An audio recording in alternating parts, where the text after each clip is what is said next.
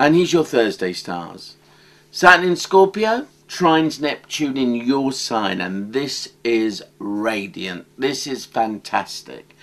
There are certain things going to happen in your life now over the next few months that's going to alter the vision of the whole way you live your life. Could be for all kinds of reasons. It could be just your whole life changes through loss, through disappointment, through unhappiness. But you know what they say? Every cloud has a silver lining. And as one door shuts, another is going to open.